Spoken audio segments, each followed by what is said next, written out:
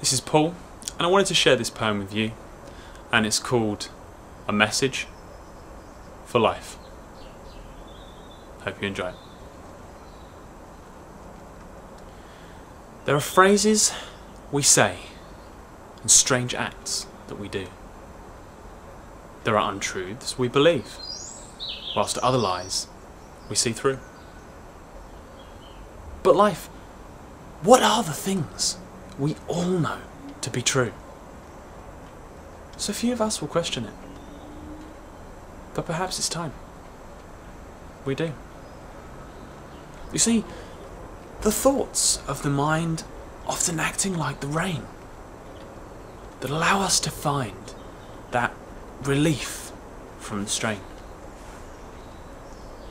whilst the beliefs that we hold often acting like a glue, make us do as we're told all the time and on cue. But life, how can we know, and how do we prove that it's not all for show and we don't get to choose? Is it possible now that just by changing our views that we've everything to gain and nothing to lose? There is tension in the air, often difficult to diffuse.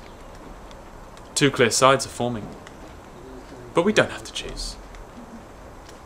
Because if we pull up our socks, tie the laces on our shoes, well then it'll be all of us making history on the news. But life, how can we tell reality from a dream? Is it touch, taste and smell? What's heard and what's seen? That when experience had and location been, are there presents unclaimed and gifts unredeemed? Is there more to this ride, this funny little game, than picking a side and choosing a name? Must so many of us hide what we feel while the rest endure the fame? Because aren't we all allied? Don't we all look the same? So life, try asking a few more questions. Try letting off some steam. You're capable of such great things. Why not let that be the theme? Just some humble suggestions to reach a world unseen.